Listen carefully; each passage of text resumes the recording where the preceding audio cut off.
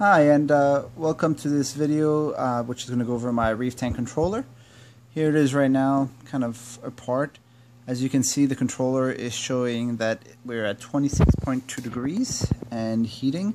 The reason is because the two thermometers were just in my hand, and I'm going to try to stay the focus on there and get them to heat up a little bit more.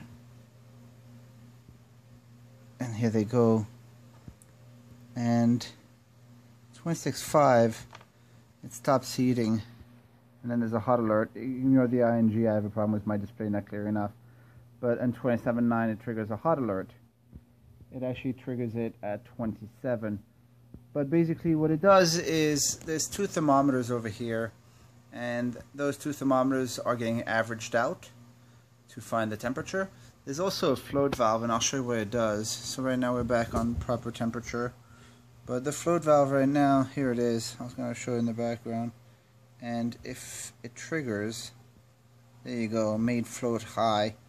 And what that's basically telling me is that the level in the aquarium went too high, and this in turn will trigger one of these relays to switch off and turn off the recirculation pump. Now these relays are all connected, same as the temperature sensor, the float valve to the Arduino through these plugs, which I've wired into this project box. The Arduino is going to get buried in there. The keypad is for entry, and I'll show that in the next video. And basically this project box here is what will hold the relay, and as you can see it's powering a, well, it's controlling a Chauvet PC08. It's a power bar normally used in the music industry. I like it because it has custom switches. Well, it has individual switches. So the way I wired this inside the Chauvet is I actually made it so that the switches will be overriding the Arduino. So if the Arduino powers something on, I'll still be able to power it off.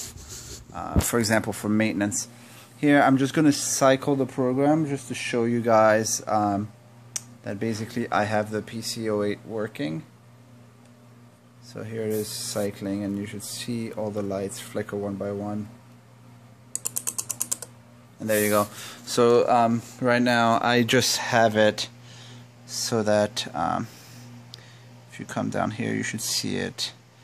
But basically I'm just cycling through all my pins for 100 milliseconds.